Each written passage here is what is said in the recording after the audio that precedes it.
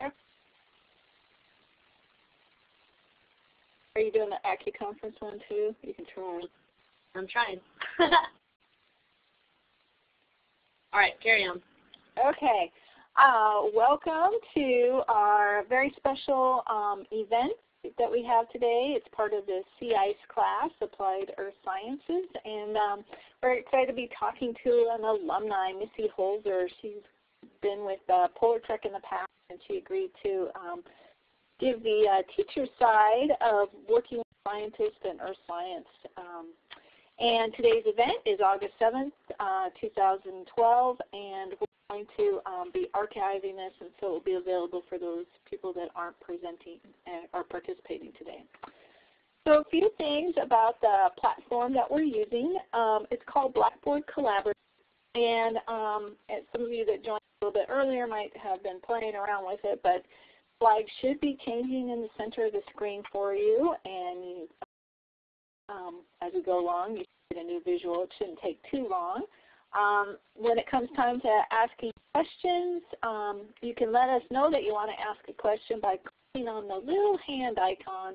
It's just above the list of participants, and that raises your hand and lets us know you have something to say. And then when you get a chance to talk, you can, if you're using voice over IP, you can click on the talk button once. That opens up the mic, and then you say what you want to say, and then make sure you click it one more time to finish talking and close the mic out. Of course, you can share your emotions with us. You can give us applause. You can type in questions in the chat area or share information down there. And if you're on the phone, which I don't think anyone is, you would just *6 to mute your phone, *6 to unmute it. Again, this is being archived, and we'll put the link on our website as well as share it through the C-ISE course participants. So why C-ISE, why Missy and PolarTREC, what's going on there? So PolarTREC is a National Science Foundation funded program. It's designed to place teachers with researchers in the polar regions on field-based research experiences. And Missy will certainly talk about where she went with us a couple of years ago. We have some funding from 2010 to 2013, and with that funding we're hoping to place about 50 teachers from around the United States in the polar regions. And C-ISE is just one way that we hope to share what's going on in the polar regions with those of you that can't go out to the polar regions. There's a slide about questions. Again, if you have a question during the presentation, you can raise your hand by clicking on that icon, or of course you can type it in the box. And we'll turn over here to Missy, and while she's presenting, we'd like you all to introduce yourselves in the chat area. Tell us who you are, maybe what you teach and where you're from, or why you're taking this class or attending today, what's your interest. And with that, we're going to turn it over to you, Missy. Hi everyone, welcome to the webinar, and I'm delighted to be here with you this evening. I've been watching along with the class and the dialogue that's taking place, and it seems like you guys are just about as passionate as I am, if not more, about the polar regions and the great science that takes place up there. What I'd like to do today is talk to you a little bit about my experience up there and how it actually got back into the classroom. Oops, are we going to take a couple seconds to introduce each other first? Missy, that's okay. You can go along, and then maybe we'll, unless you want us to go around Robin, do you want to go so that you know where everybody's coming from? Sure, let's do that. We'll take a couple seconds to do that, then we'll move on. Thanks. Okay. So, yeah, I don't think we have too many people here. We could do that. So for those of you that have voice over IP, we'll start with that. If you don't mind, we'll start at the top of the list. Barbara, introduce yourself and say hello. Click on the talk button once, and again to close the mic. Hi everyone, I'm Barbara Rowe. I'm a middle school science teacher at Mulligan Township Schools in southern New Jersey. I'm interested in potentially using PolarTREC as a tool in my classroom. I've attended 2 Earthwatch missions in Vietnam and in England, and I'm interested in possibly either going to the Arctic or Antarctic, any of the polar regions, to continue my research and bring what I learned back in the classroom. Hey, excellent. Okay, next, Julia West.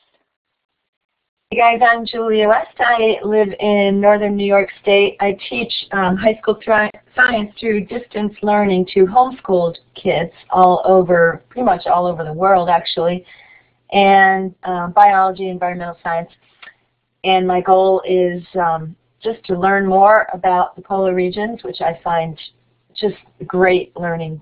You know, it's good for kids to know what's going on there because there's so much happening. And also I want to learn more about web-based learning and try to connect our students a little better. Thanks. All right. And Madalena, I don't know if your microphone's working. If it is, go ahead and speak. Oh, she's running those here. That's what that is. It doesn't work. Okay, so if you can hear me, Madalena, please introduce yourself in the chat area. And we'll go on to Michael Dempsey. How you doing? Mike Dempsey. I'm from upstate New York, a small town called Poplar Ridge. I teach earth science and physics and 8th grade science. I'm looking to use this course as a part of my climate studies at the end of the year. So hopefully we get quite a bit for that. Thanks. Hey, welcome, Michael. Nancy, go ahead.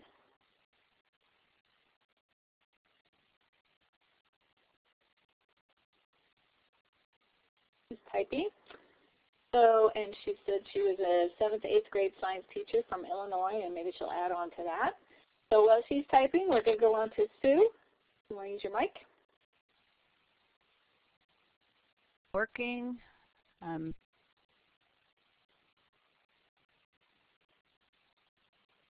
Yes, Sue, it was working. Okay. I'm Sue Zupko. I teach the gifted in Alabama, in Huntsville, Alabama. I'm interested in science. My kids are very interested in my travels. I've been around the world as a teacher doing different activities. And this year, my whole topic is change. So it kind of fits with the PolarTREC experience. I did Teacher at Sea, so I'm very interested in doing authentic research. All right, welcome, Sue. Tammy, go ahead. Hey everyone, I'm Tammy. I teach down in South Florida, both marine science and biology, and I'm looking to get more information about climate change so that I can integrate it into my marine science courses this year and hopefully in the future. Okay, excellent.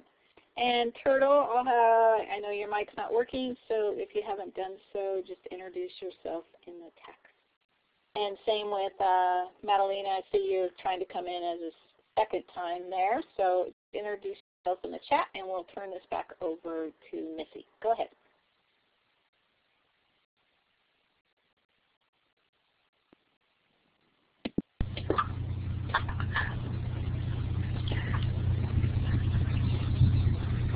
Okay, we're going to move on.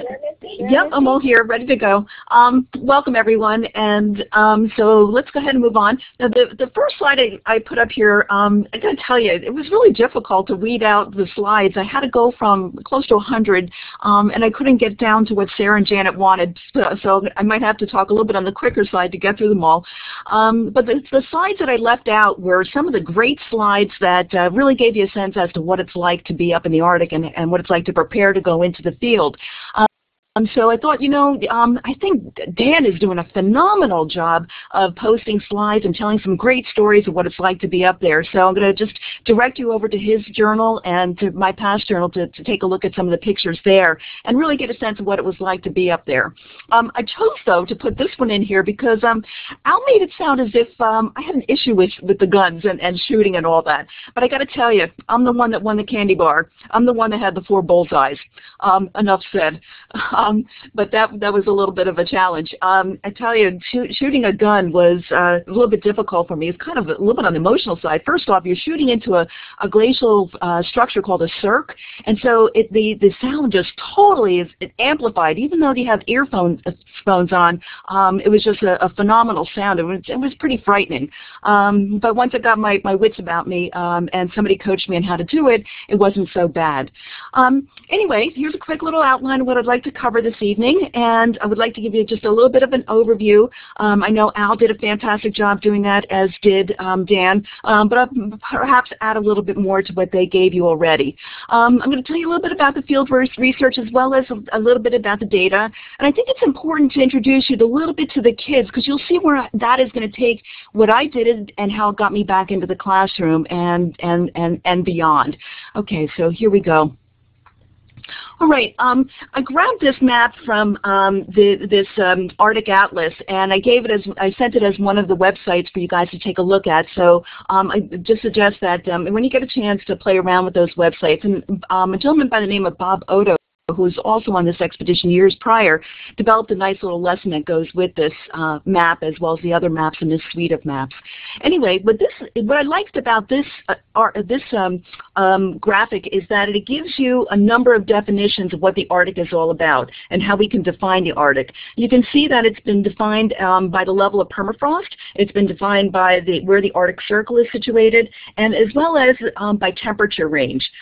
So depending upon who you are and perhaps the type of science that you do, you might have one definition of the Arctic versus another. Okay, this just give you a little bit of a sense. Sarah, I'm going to jump in.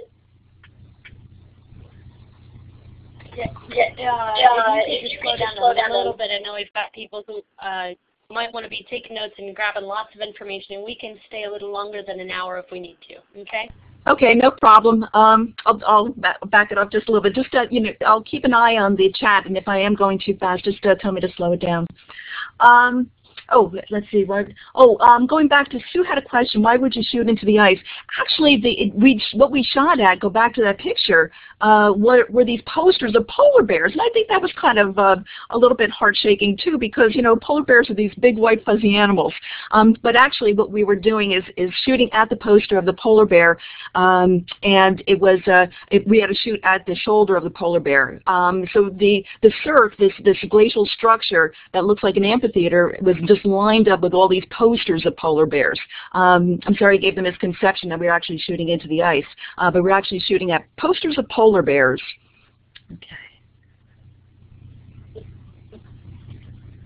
Okay, and I'll definitely slow down. So again, going back to this graphic from the Arctic. So just if you kind of follow the lines here, you can see that, and the different shades of gray, you can pick up on the different colors of the permafrost, the permanent permafrost or continuous versus the discontinuous permafrost, as well as the Arctic Circle, the 10-degree isotherm, and as I mentioned, that this website actually has a number of additional maps that you can use for teaching strategies in the classroom.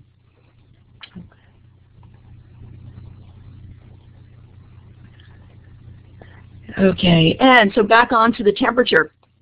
So this is giving you, and I know somebody I think Magdalena, I think you actually posted this, the link to the website that had this graphic in there.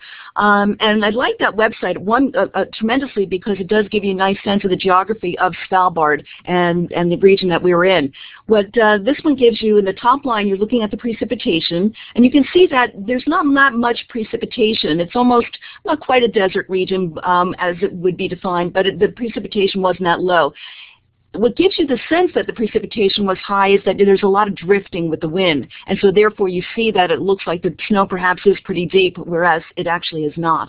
The green line, you're looking at the summer high. In the winter, you can see the temperature is a little bit, it fluctuates a little bit more, and then the black line will give you the mean annual temperature. Okay, when we were there, just to kind of give you a sense of temperature for myself, I likened it when people ask me to the temperatures that we have in New Jersey in the winter. And I'm about 40 degrees north latitude here. So we would have to dress in layers and just be prepared for any kind of elements. We had our days where the temperature was quite raw and it felt very uncomfortable. But then again, you know, if you packed with layers, it wasn't such a bad deal. Okay, something that Dan alluded to, but I don't know, you really get a sense of what it's like up there unless you actually live it and you've actually been in the polar regions. If you had the opportunity to get above the Arctic Circle in the summertime, then you know what I'm talking about here. What we're looking at here is a graphic of the 24 hours of daylight that they get up there. So I put today's date in there, and you can see that even today there's 24 hours of light. But what we end up seeing during the course of our time there, because we were there for quite a bit of time, is that the sun angle actually changes a little bit as the season progressed closer and closer to autumn. But going back to just kind of reiterate what Dan was talking about, is that it's with 24 hours of light, for me, I just felt energized the whole time I was up there. Woke up, you know, the sun was out. It was almost difficult to quit working. So there were evenings I was working, it was past midnight, and I look outside and you have clear blue skies. And so it was quite odd to be in a situation where you had 24 hours of light and you just didn't know when to stop working. But it was a wonderful experience. Okay, this map gives you a little bit about the geology of the area, and I know, again, Dan talked a little bit about the geology, but this actually will maybe put in perspective some of the things that he was showing you. And you can see that where we were, Cap Lanné, where the circle is, you can see that the geology there is quite diverse. I think Dan actually showed you, and he and Mike were actually hiking out where to show you changes in sea level, as well as the sedimentary rocks that they have in some of those layers there. To continue with the sedimentation, sedimentary layers, and just kind of the age of this whole region, there's quite a bit of coal up there, and that tends to be a resource that's mined quite a bit. I'm not exactly sure, but I believe the Russians are the last group that's there mining out the coal that's left within the sedimentary layers. So that's the geology. And then I love this one for the topography, because I just love hiking, and for me, a good hike is a little bit of steepness is one of my best friends. So I have where we stayed, and then you can see the kind of the circles. You kind of get a sense as to where Dan and the team are at this summer. You can see their hike going from where we stayed at the station all the way up to Lanné, which is the glacier. Those are the long days. The shorter days, you can see that we're going over to the far end, the southern end of Cap Lanné, and then you can see that the circle, Congress Vatnet, is where the additional lake was, where they're also collecting sediments as well.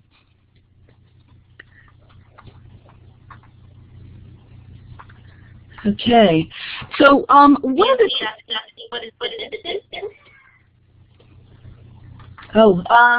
let's see, let's go back. So on days, let's see, usually we did about, I'm trying to recall, it's probably in my journal. I think it's about a 13-mile hike round trip to Lanné, and then about 8 miles a day, 5 to 8 miles a day if we're going to the end of the lake, which is where we did most of our data collection. But then, since you're in the field, there's a ton more data collection that needs to be taken within Lanné where we had it completely wired, and where we had all these sensors that we had to go maintain. So once you get there, you're not done. Besides getting back, there's a ton of hiking that takes place in between. So for me, you know, there's numerous reasons why this was the absolute perfect fit for me. One of them is my passion for hiking, and then you'll see the second passion coming in a second. Yes, all the gear had to be hauled as well. So we were told to bring big backpacks because all the equipment that is out in the field now has to go back to Isfjord Radio, or it has, and then some of it gets packed and stays there, and then additional equipment needs to go back onto the boats and then ship back over to Longyearbyen. But yes, on a daily basis, we all had loads. And lunch took up a bit of space as well because we had to pack pretty substantial lunches and to keep ourselves nourished during the day. Okay, well, going back to chocolate, so these were all the pictures I left out. Going back to chocolate, there was nothing better in the middle of the afternoon than when it was cold out and your feet, you need that extra little bit of kick to get the legs going to get yourself home for dinner, but some warm tea, because if you have a good thermos, your tea is still warm, that little bit of chocolate, and for me I had little cups of peanut butter, so for me it was the peanut butter, chocolate, and a little bit of warm tea, and I was ready to go. And that was just enough to kind of get me that little bit of extra energy for the rest of the afternoon. The funny thing is, though, when I got home, chocolate and peanut butter never really tasted the same. So I think it has something to do with the cold Arctic air that makes them taste really extra special. So I'd like to put this slide out there just to kind of give a sense as to why the polar regions are so important. And for anybody who's studying equatorial regions, they'll probably put a similar slide up here and talk about the equator. And the climate change, we're having in the United States a strong faction that are really not sensing that the climate is actually changing. And all you need to do is just kind of step outside actually this summer and the recent past 10 years here in our area, or just go right up into the polar regions and you really do know that it's changing. When I do this presentation and I have a little bit more time, what I do is I show this video called Owning the Polar Crisis. I'm going to suggest, I put it in the resources for the course. I highly suggest that you watch that, and please use it in your repertoire if you're going to be teaching about the polar regions. I think it's a nice little kickoff because it talks to the lay people, because the lay people don't have a sense as to why we want to study the polar regions, and then it pulls in the scientists and say, hey, there's a lot taking place up there that we need to be aware of, and the climates are changing. So for us, why Svalbard is so wonderful is that it's just a wonderful laboratory. It's just ready and willing for us to come up there with instrumentation to gather data. Okay, now this next little section is just to kind of introduce you to a little bit of the data. Al did a fantastic job explaining the whole VARV collection and the story that VARVs can tell. But that's only a little bit of the data. Dan is introducing you to some more of the data with the kids, and perhaps I can introduce you to a few more pieces of data that were collected up there. And the idea here is perhaps maybe I can spark an idea or two for your capstone projects. Okay, so this is kind of the topographic map kind of turned around a little bit, and the areas that we have, I have pointed to are our study areas. And in the bottom right-hand corner of the image is where Isfjord Radio is. So you can see that, kind of following that red line for Linnévatn, that's our hiking path as we hiked to the edge of where the arrow tip is at the lake, got into the boats, and then sailed over to the end, and then that's where we began all of our work. Okay, just to go back to this, just to kind of give you a sense as to some of the sensors that are out there. Just kind of going up to the glacier area, we had a whole big stake network, and so we can actually, they're called ablation stakes, and we can actually see changes in the snow level during the course of the 5 weeks that we were there. There are meteorological stations all along this region inside, from the lake over to the glacier. We had a couple glacier clams. One that was up by the glacier, and another one that was over by the lake that is actually looking at the edge of the lake where the meltwater flowed into the lake, as well as looking at a patch of this hillside over here on this side. So in the lake itself, you know from Dan's postings that there are a number of moorings that were kind of scattered throughout the whole lake.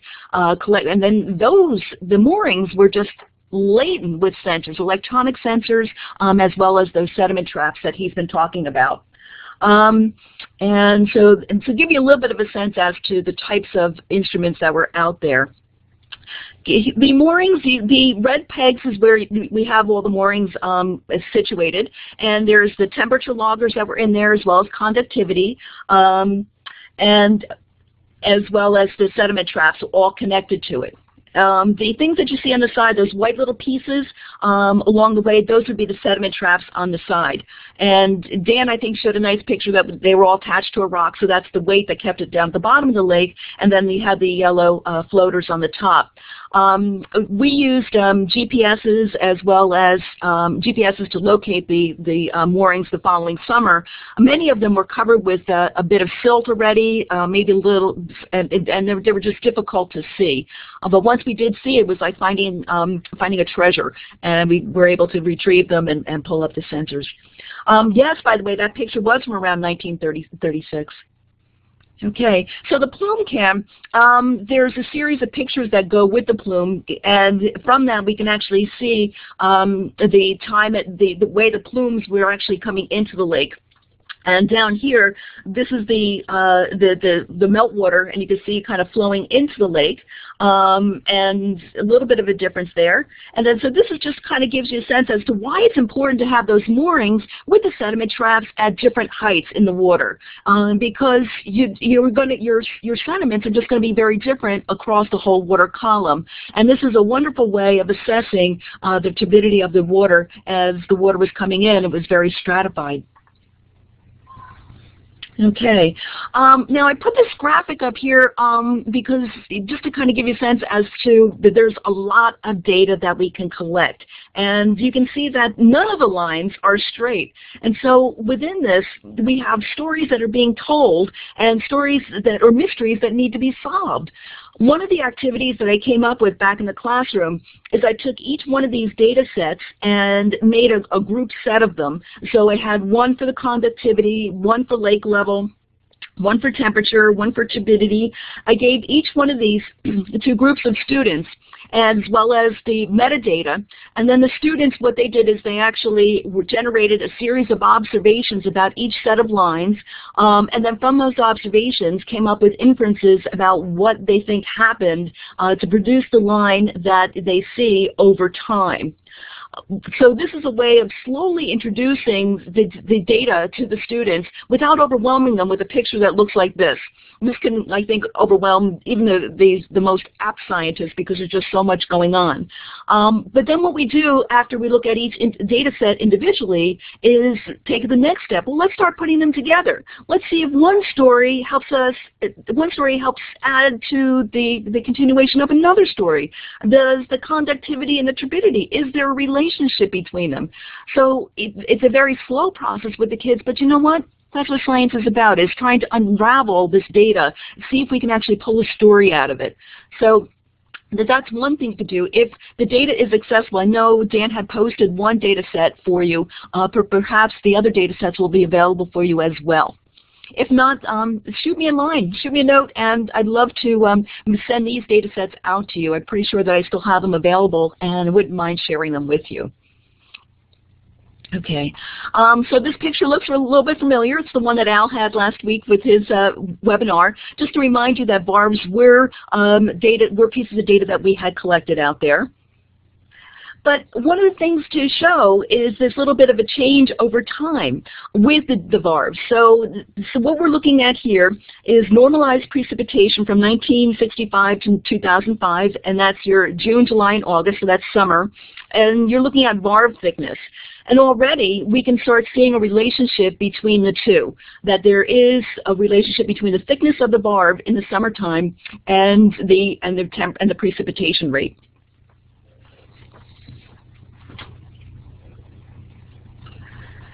Okay, so we had a weather station that was out there. One of the tasks that we needed to do was to collect and download all the data. And then the second thing we needed to do was to make sure we changed out the batteries and all so that the data is continuously being collected year-round. Okay, and so what this is showing you is a relationship between temperature and precipitation. This one, I think, is probably a nice entry-level graph. So you have time along the bottom, and then you have your temperature in red and your rainfall in blue. And you can see that we have the zero. You have this black line is your zero mark for temperature. So you can start kind of pulling the weather, you can start comparing data and weather to see if there's a relationship. Or you can use this data to kind of assist you with other data sets. Again, we would be able to, I would be able to provide these for you, or Dan might have the same type of data he can get you for 2012. What might be interesting is to compare the 2008 data with the 2012 data. Okay, this one is a temperature tree, what we call a snow tree. And the graphic that goes with this, they usually have it animated, and it's a white bar that shows how it's covered, and then how the line, the tree gets covered during the course of the winter. So this whole tree, this little tree here, is totally covered when the snow comes out. The star in the map gives you a sense as to where it was placed. And then this was the data that we got from the snow tree. And you can see that what we had in the fall is that the temperatures got cold and as the snow is falling, and then you can see over the course of the winter time the temperatures were isothermal. But then you can see, if you zoom into the graph, that was one of the graphs I pulled down unfortunately, you can see which rung of the tree started heating up. So you can almost get a sense as to how quick the snow melt actually occurred until the whole snow tree was actually uncovered. Okay, Alice explained a little bit about what Svalbard REU is, and REU stands for Research Experience for Undergraduates, and it gives the kids experience. There's all kinds of REUs. There's not just the one for the polar regions, but instead there's REUs for all different types of sciences. But the whole point of them is to get our undergrads some experience of actually doing science. And so in this case, the big thing was to get them into the field and get them jazzed up with doing some polar research. So the idea here is for all of them to come up with their own research projects. Many of them have mentors that were back at their universities, and so they collaborate and they design something with them, and then they come into the field with perhaps their research question well-defined, or perhaps not well-defined, and I'll explain what that means in a second. So they collect the data in the season, and then they take the data back with them in the fall, and then usually during the course of the year, they'll either finish up their data collection, data number crunching in the fall, and then have their thesis completed by spring. Okay, this is our gang. In our case, we had 3 students from UNIS, and then the balance of us were from the U.S. The balance of students were from the U.S.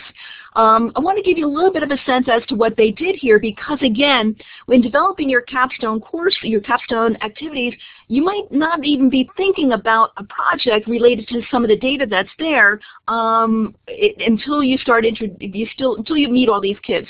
That was one of, I think, well, many favorite things about this trip, but one of them was that there were so many kids doing all different things. And from them, I learned new science from all 10 of them. I learned how to apply new scientific methods because of all 10 of them. And so the ability to learn, this was probably, I'm going to suggest, probably the best of all of the polar experiences. But I bet I'll have some of my colleagues who went on the other trips differ with that. So just to kind of give you a little bit of a sense as to what some of these kids did, we had one student that was looking at isotopes. He was looking at cosmogenic isotopes, and what that was looking at the timing of the Little Ice Age. And so the igneous rock that are up there, there's some granites that are up there. When they're exposed to sunlight, they absorb some of the solar radiation and some cosmogenic nuclei, and from their exposure, the cosmogenic nuclei tend to break down. And so you can actually use them as a kind of like for chronology. You can actually use them as a time clock, and so that was what Anthony was doing there. A little bit quicker, we were looking at the elevation lines for the Little Ice Age, That was Stephen. Kristen was the one that hiked out to the glacier. I think she was out there like 3 times a week to measure the glacial ablation. So what she needed to do was take a look at the stakes and see how they were being exposed more and more during the course of our season. She also needed to look at the discharge in the stream for the meltwater, and so we found she had to get into those orange suits and collect the discharge data while she was out there as well. We had Anthony was looking at the weather up there.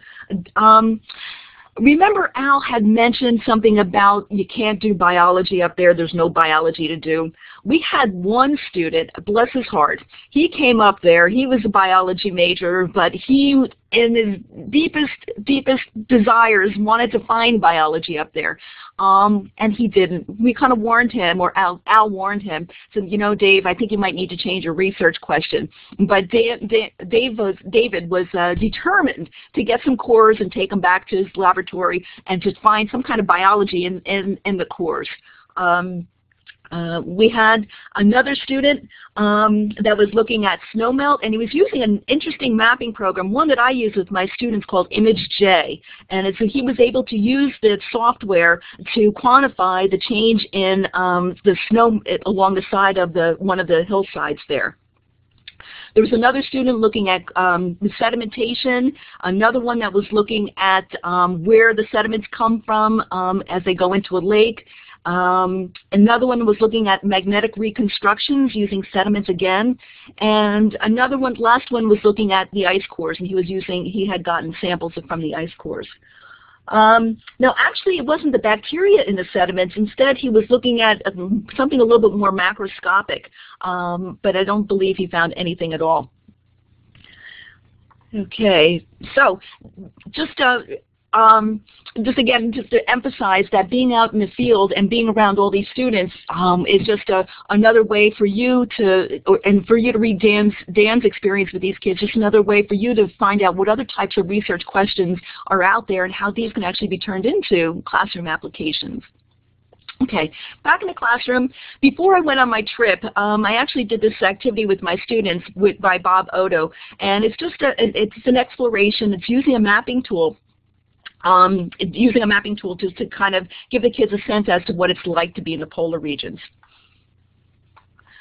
And this is one that I had put together, and I believe it is on the PolarTREC website, and it's using data from the Global Snow Cover lab in Rutgers University, Dave Robinson's office, and what they're looking at is the change in snow cover. And there's wonderful data sets here. You can look at daily, weekly, monthly products, and you can look at change over time. You can acquire the data in tabular form, or you can gather the data in graphic form and ask a bunch of research questions related to the data, and then use the data to answer those questions.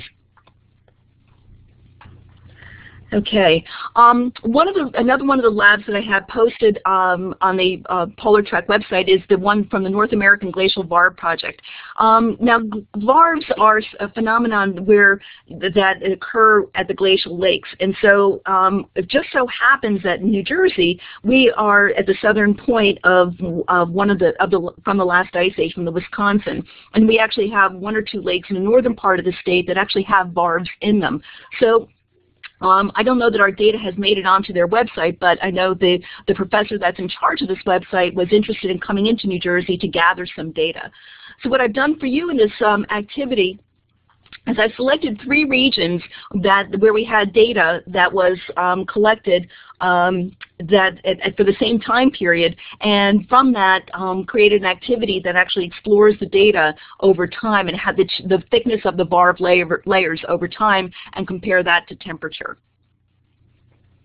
Okay, so this is just to kind of give you an idea of how scientists use varves to reconstruct the past. And you can see when you look at the way these pieces have been put together, it's almost like you're doing dendrochronology and using tree rings when you're trying to recreate the past. You just kind of match up your cores, and you can see you can go back deeper and deeper into time.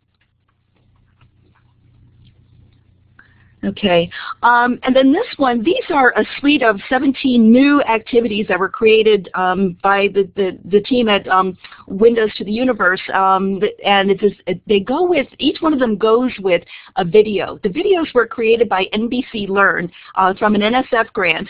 And NSF has charged NBC with coming up with a 5 to 6 minute video clip about the most recent global climate change science.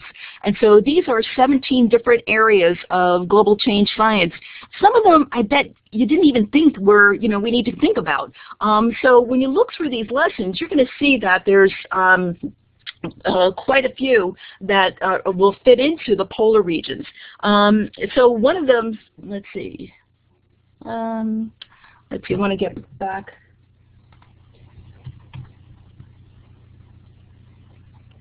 You can do double click on the slide if you want to go back. No, I'm all set. I'm working actually off of a couple different screens here. Okay, one of the four that I think I kind of identified that would fit in and may help you maybe think of an idea for a capstone activity.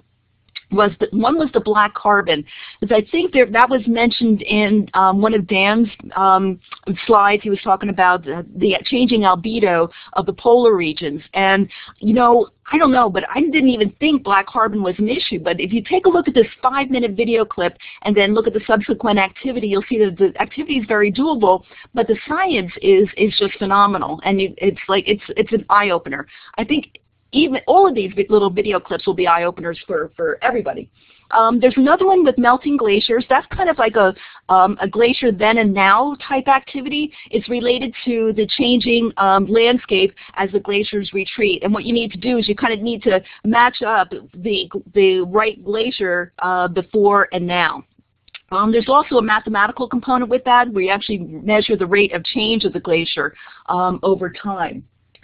I found this data set, actually I'm one of the contributors to these lessons. I found wonderful sets of data on permafrost available through, I think it was the University of Alaska Fairbanks, as a matter of fact. And there's a wonderful network of permafrost stations throughout the whole state of Alaska. And so what you're going to see when you look at the permafrost activity after the little video clip is some real data that was acquired from these stations. And what I want you to do is take a look at how the permafrost changes over time, the depth of the permafrost changes over time with the data sets there. And then finally, the last one is the fresh water in the Arctic. It seems like we're almost opening up a dam, and we're allowing for some fresh water to get out of the Arctic, get into the Arctic, and that's actually going to change the whole dynamic of how the Arctic works and the plumbing works up there. So those were four that I thought would be germane to the capstone classes and the activities that you might be doing in your classrooms. But please take a look at all the other ones. I think you're going to find that the lessons are closely aligned to the video clips. And for my biology students biology teachers that are online, there's 5 of them that are specifically 5 or maybe even closer to 7, because there's a couple that are crossed between the geosciences and the biology. There's up to 7 of them that you might find readily available for your biology classrooms. Oh, there we go. And then finally, the biggest thing for me is, looking at the time here, I think we have a little bit of some time here. My biggest focus as a teacher is to get my students to do science. Many of them can do school very well. But how many of our students can actually do science? And so what that means is for all of us to be well-grounded in the practices of science. That's what makes PolarTREC so unbelievably special. Each one of the scientists that's in the field, whether it be an REU student or whether it be Al or Mike or Steve, every single one of them that goes into the field has some kind of research question that they're trying to get answered with the data that's being offered to them in the field. I think this is probably the most creative science that's out there, looking at the science of the polar regions, because it's not like you can take a little sample and run it back to the laboratory. You've got to think on your toes when you're out in the polar regions. And beyond that, you also need to be thinking about the elements and how are you going to work with the elements to get to the answers to your questions. Okay, so over the years I've been doing these long-term research projects with my students where the students actually have their own research questions. Let's go next. Okay, just to kind of emphasize the importance of doing actual science with kids, the state standards mention it, the national standards mention it, the next generation science standards are intimately entwined with them, and the NAEP frameworks, the 2009 NAEP frameworks also mention that the practices are integral to science instruction. In general, so most of us, or not most of us, but some teachers think that because their students are doing hands-on activities, moving paper around on their desk, they're doing inquiry. Well, if you think about, again, how a scientist goes about their work, perhaps that's not quite inquiry. Sometimes the inquiry is taught as a separate course, and so there's just this few cadre of students that are doing these research projects and getting to Intel or one of those big competitions. But that doesn't have to be. All of our students can do their own research projects. But you know, again, it's a challenge for a lot of us because as trained educators, perhaps we never did do science when we were in college when we were being trained. Perhaps we took all of our courses ended with taking a multiple choice test at the end of the course. We are very fortunate if we were the type of science student in college that actually was given a project to do and really learned how to do science. Okay. And so just to kind of reiterate what I just mentioned, most undergraduate science classes are taught as lectures. College labs are generally based on objectives rather than student-generated research questions. And then the best coach is one is somebody that has experience. So these RETs, such as the PolarTREC program, Research Experience for Teachers, are fabulous opportunities to get that experience. Earthwatch was a wonderful place to get experience. Teacher at Sea is another place to get experience. Working with a scientist in a laboratory is another way. And industry, as well as if you're located near an industry, that's another way of latching on to somebody as a mentor to learn about the practices of science. Okay, but are your students ready? My point is, yes, they are. They all can do science, but they need some scaffolding because you know what? It's probably something they've never done before. I take the first marking period and I break up the practices of science into each one of these little, into this list that you see here. And we actually do mini activities related to this, knowing that this is just the introduction, and then these are built into all of my labs and all of my lessons during the course of the year. So I have that little mini activities I do for each one of these. If you're interested in them, again, you can email me and I'd be happy to share them with you. Okay, so what does this look like in my classroom, and how can you try this out? Again, I mentioned first marking period. We have a 4 marking period year. First marking period is devoted to just getting the kids used to being in a science room and acting as scientists and focusing in on the practices of science. The second marking period, I have them submit a proposal, and this includes their research question as well as their hypothesis, their background research, and potential stab at some methods. Third and fourth marking period, we do data collection. Fourth marking period, data analysis and report out. The coaching students in selecting a topic, one of the big things of getting the kids motivated for doing this is getting the kids to find a topic that they're going to embrace. And what I've got here is just a kind of a schematic, and I have this on a PowerPoint slide with animation, so it kind of comes in slowly. And I use this with my students.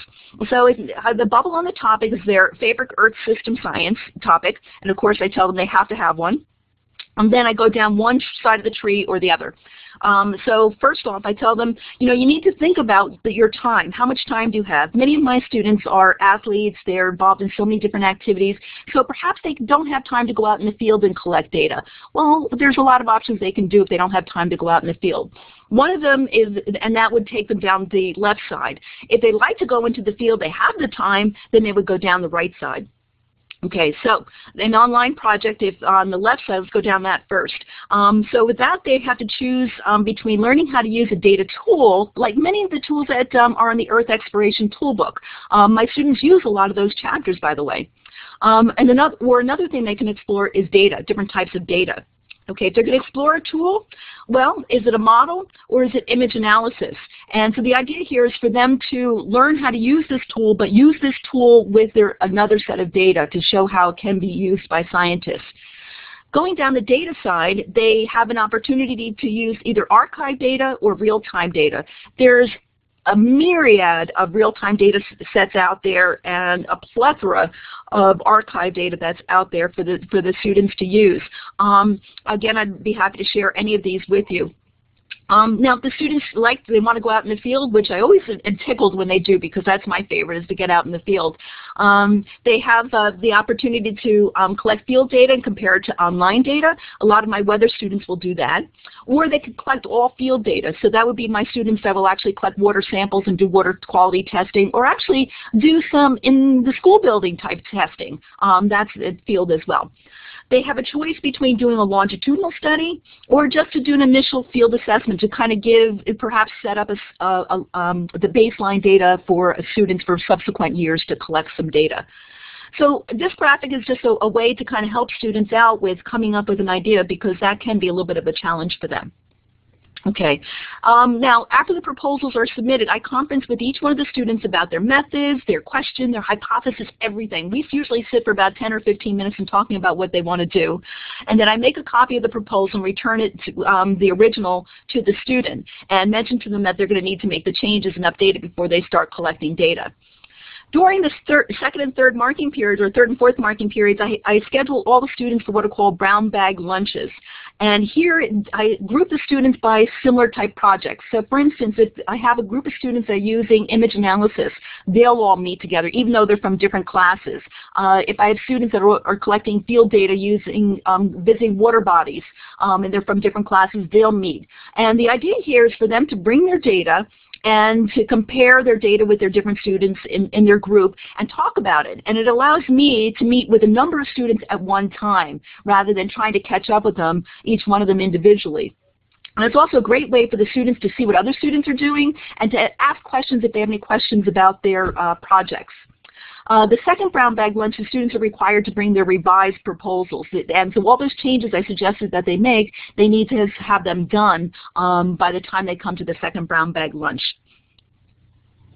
Okay. At the end of the data collection period, what I do is I devote a period to students on how to plot data and use different types of methods. Because the students, because there's a variety of projects taking place, not all of them are going to use Excel to plot their data. Other ones might be using perhaps a GIS program or something along those lines. But we'll spend at least one class period doing that, and then the kids can come in and visit with me later. You know, one of the things students, I think they have a challenge in identifying trends in data. This is where that ugly graph I showed you in the beginning of this time together would fit in. There was an awful lot taking place there. Students might see maybe a trend in one of the lines, but totally miss one of the little hiccups here, one of the little hiccups there. You know, there's all these little nuances in the data that the kids just might mix unless they're coached on how to do that. So a lot of this, and by the way, I'm doing this with 9th grade students. A lot of this, they need a lot of hand-holding, but you know what? They get it. By the time we get to the end, they have developed such a wonderful research project, all of which they can be so proud of at the end. Okay. So why do I want to do this? Well, I want the students to gain confidence in their abilities to do science. Students practice their metacognitive skills while they're reflecting on their efforts and their understandings here. They build an epistemological perspective. In other words, how we know what we know. You know, so we go back into the field of the PolarTREC up to Svalbard. We've got all these things happening, and we're starting to answer some questions. But the big thing is how do we know what we know? That kind of makes us want to think, well, how are we going to get that piece of information if we don't have the answer to that question? So students start opening up their minds to start thinking a little bit different on how to answer those questions, how we know what we know. It's not just because the textbook says so. From a teacher perspective, well, you're teaching students how to do science and not simply do school. And I'm also learning, I learn tremendous along the way. So it's not only reflective of my students, but it's also extremely reflective for me. And so some of the things to think about: money for supplies. Grants is a place to get some money. We have the Chatham Education Foundation. I also applied for and received a grant from NSTA from their Toyota Tapestry. So that's a place to get a huge grant. To get support from your administrators, perhaps ask your administrators, what would you like studied in the building? A lot of our schools are going to be green buildings, so perhaps a student can study paper usage. Perhaps a student can study water quality coming out of the fountains. I had one student this past year looking at the thermal qualities of the doors around the building, the thermal qualities in the classroom. So if you get your administrators on board, that might even help propel you into getting maybe a little bit more funding. So the kids sometimes come up with topics I have no idea what the science is behind there. So I'll bone up a little bit, but I try to find a mentor for my students the best I can if I find that I'm lacking in a topic area. It can be a challenge finding 70 different projects if you have that many students doing them at the same time, but it's also kind of it's fun. I would say it's fun. Bottom line, it is fun.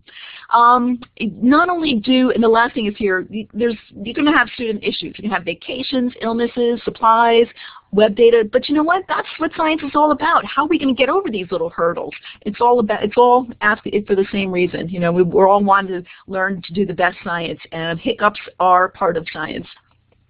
Okay, and that wraps it up. I hope I gave you some insights on some things that you can do for your capstone activity, or perhaps some things you can just take right back to your classroom and do with your students.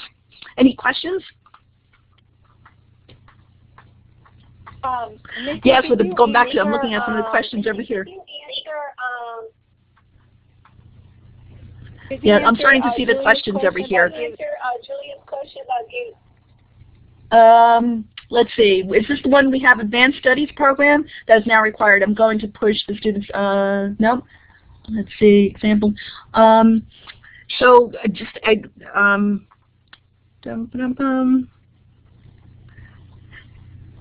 let's see. Examples of projects. Oh, examples of projects, sure. One student was looking at stormwater drains. So we have an area of the community called the Great Swamp. The Great Swamp is a great place. It's walking distance. A lot of the kids have their homes nearby. So what he would do is look at storm drains that are emptying into the Great Swamp and look at water quality at the storm drain, plus at locations in the swamp that from the streams that go into the swamp. I'm just thinking water bodies now. We have a number of small lakes. I have a number of students that are looking at lake turnover within the lake. And so I have a thermocline sensor from Pasco, and they lower that into the lake and get temperature readings along the way. I send home some students with waders, and they actually go into other lakes and get temperatures in lakes and measuring the size of lakes actually with the freeze up and thaw.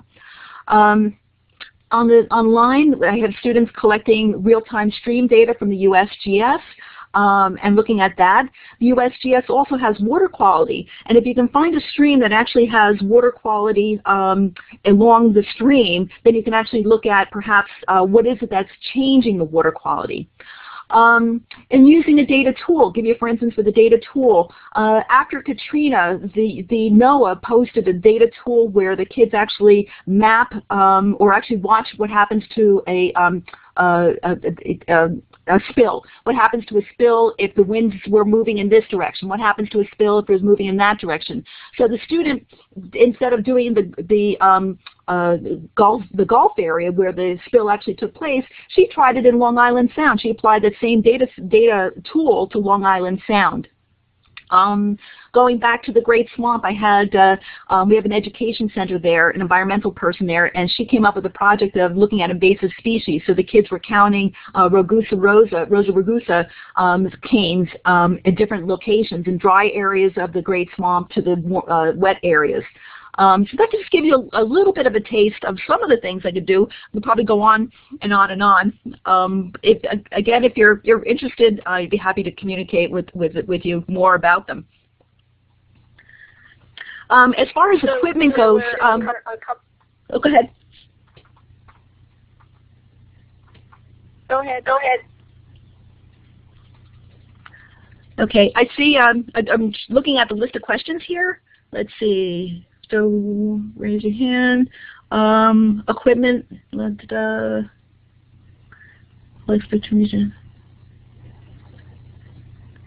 is the level of expectation of a researcher in regards to the scientific knowledge of a teacher who might be interested in participating in actual field work?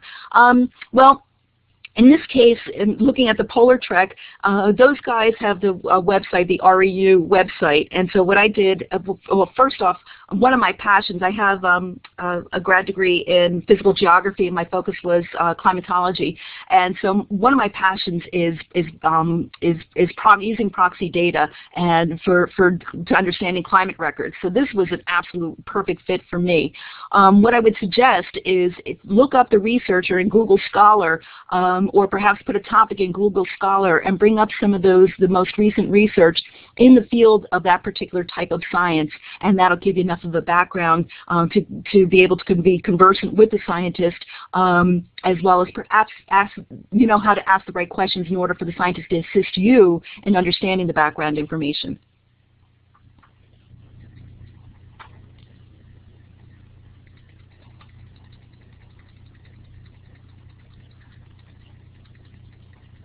That's great. Thanks. So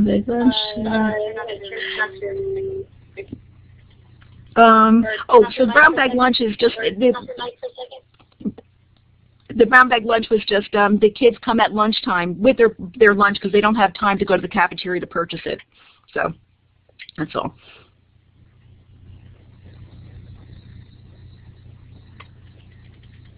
Does anyone want to ask a question live?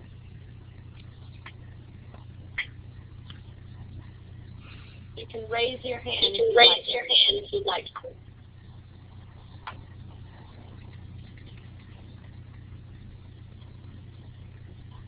Okay, there's a question. Okay, I see one about assessing the projects. That's an excellent question. So every year, as I do these projects, because I've been doing them probably for the past 15 years or so, the model of how I do this and introduce it changes a little bit. And so, I'm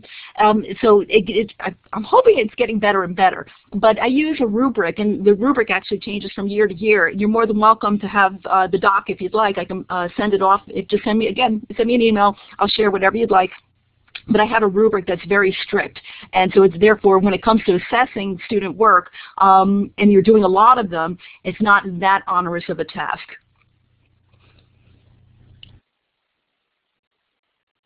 Perfect. We have a question from Sue, so we're going to let Sue go ahead. I turned off your mic for a moment, Missy, so that Sue can talk. Go ahead.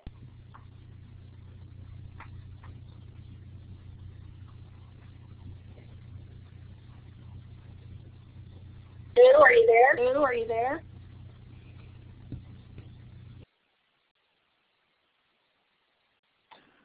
I had to turn Missy's mic off one more time. Go ahead, probably press the talk button now.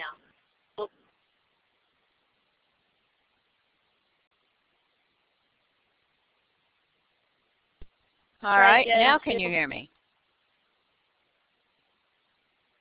Yes, we can. Go right ahead. Okay. My question was, did you have any choice on which research project you went on? It seems like you sort of get selected and then you're put together with a scientist or with a researcher, and then you did the research on that area that they're doing. Is that correct? Or did you need to know a lot ahead of time in order to be selected in the first place? In my case, I actually interviewed with 2 different scientists, and then I was selected by Al and his team. I think what the important thing here is that it's a fit. It's a fit between you, your background, your interests, and the work of the scientist. Because if you're going to be working with the scientist in the field for X number of weeks, and it's going to be up to 6 weeks, there has to be some kind of a fit. So they try to do the best they can to make a match between your interests and your science and that of the scientist. And then Janet and Sarah, you want to add to that?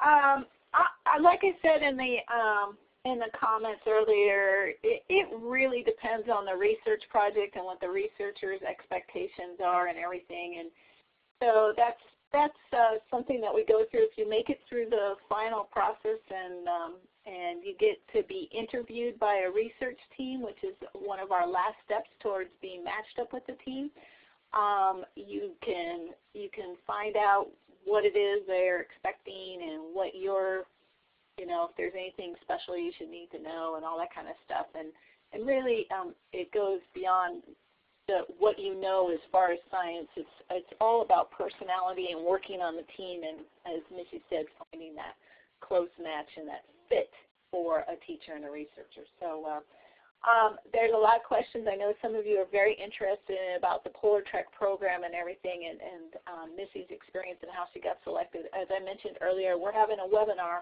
on Thursday about how to apply to PolarTREC and what to expect and to address actually some of these very questions. So I encourage you to sign up for that webinar if you want to go out on an expedition. If you can't make the webinar, it will be archived, and you can always email Sarah and me about questions as well. I just added the link there if you need it for learning all about that part.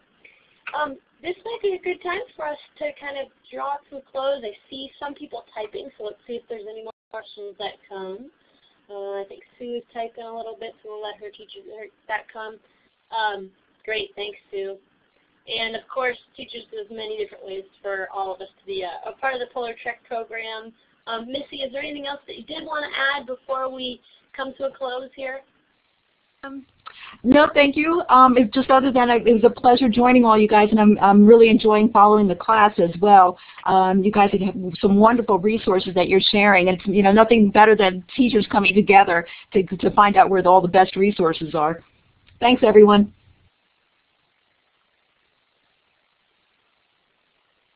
Yeah, and Sue was just asking if we have Missy's email address. Missy, do you mind if we send that out with the archive to the participants?